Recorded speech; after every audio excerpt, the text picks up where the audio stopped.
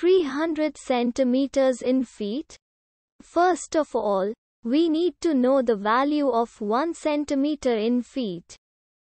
It's always 1 centimeter equals 0.03280839895 feet. Now we have to multiply 0.03280839895 by 300.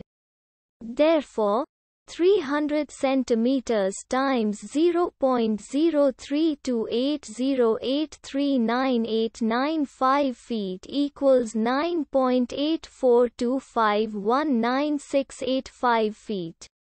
So, in other words, 300 centimeters equals 9.8425196885 feet. We hope you have enjoyed this video. Please like and subscribe to our channel for more videos like this.